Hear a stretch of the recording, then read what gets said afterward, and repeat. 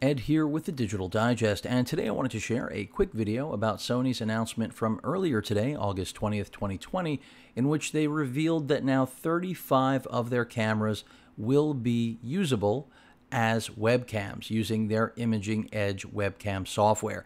Now, this is something that had been teased and we had been waiting for quite some time. In fact, the ZV-1 that you see pictured here was even touted as having the functionality in a firmware at a later date, but it appears it's not going to be a firmware, but rather a download. Those of you that use Mac, you're out of luck. This is only going to support Windows 10, at least at this time.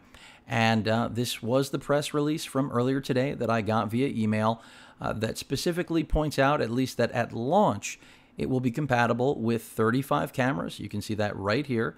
And they specifically make mention of the A9 Mark II, the A9, the A7R4, A7R3, A7R2, A7S2, the A7S, the A7 III, the A7 II, the A6600, the A6400, the A6100, the RX100 Mark VII, the RX100 Mark VI, the RX0 Mark II, and the original RX0, and of course, the ZV-1, and the A7S III, which is, of course, just coming around the corner here. And essentially, what this piece of Windows software will let you do is, as I've mentioned, turn your camera into a webcam. So you will no longer need something like a capture card, an Elgato Camlink, or any of the other variants of that product that are less. And there's been a tremendous squeeze on the market for those type of products since the pandemic hit us in full swing.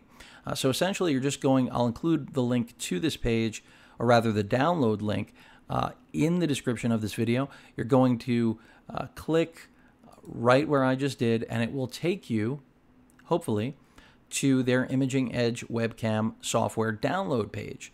And essentially, they're just reiterating that you have to make sure that it is compatible with your operating system of choice. It's not guaranteed to run on all PC configurations. And as noted, the environment must satisfy the requirements of the OS. And then you see right here the list of E-mount cameras. So let's say I wanted to get my A7R2 set up, or one of my RX100s. You then go ahead and click download, and then you'll see it populate in the lower left third there, the download. I've already downloaded this. And then you're just going to go ahead and open up and run the software. Go ahead and tell it next, agree, and it will install. And then once it's done, essentially you have to do a reboot, which I'm not going to do at this point.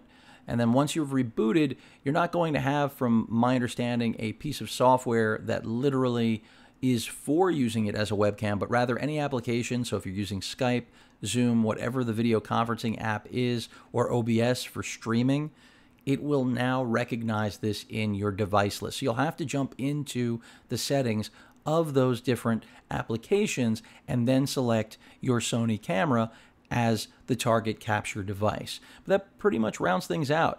This seems like an insignificant thing, but I can't tell you how long I've waited to see Sony add this functionality. Other manufacturers began, so it was only a matter of time, especially once they did make it official with the launch of the ZV-1 that they would be incorporating network capability, live streaming capability. So it's just great to see that they've added it now, as I've mentioned, to 35 models in total.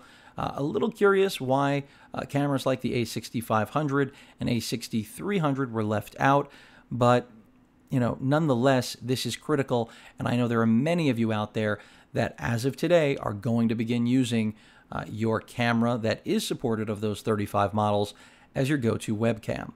Any questions or comments, please feel free to post them. Hit that like button. And as usual, please feel free to subscribe and please stay safe.